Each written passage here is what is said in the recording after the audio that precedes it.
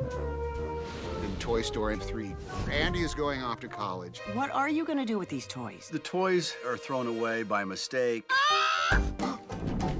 And they get to Sunnyside, which is a daycare center. Woody, it's nice. The door has a rainbow on it. And they all think, wow, this is awesome. It's a Shangri-La. It's a retirement oasis. Jackpot, baby! Play! Real play! I can't wait! But once they get there, they end up being put in a classroom with some really young kids. At last, I'm gonna get played with!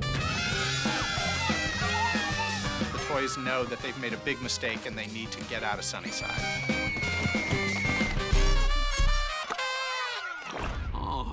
Where's my nose? Here it is. Here's your arm. Give me that. That's Honey, mine. the mustache? And the toys end up getting locked up. And all of a sudden, the daycare ends up being more of a prison. First thing you gotta get through is the doors. Locked every night. Try the window. Negatory. It's a Fenster Schneckler 380. Finest child-proof lock in the world. When we decided that we were going to do kind of a prison escape, we watched a lot of prison movies. And there are a lot of prison movies out there, and I think we watched every single one of them. That totally inspired us. No, not the box! It was cold and dark. Nothing but sand and a couple of Lincoln logs. I don't think those were Lincoln logs.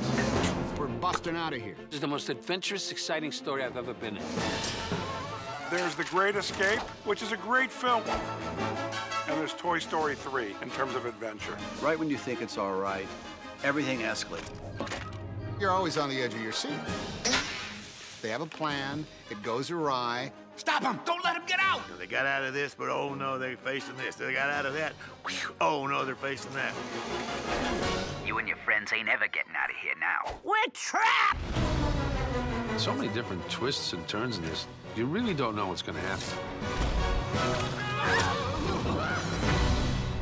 You would not believe what I've been through tonight.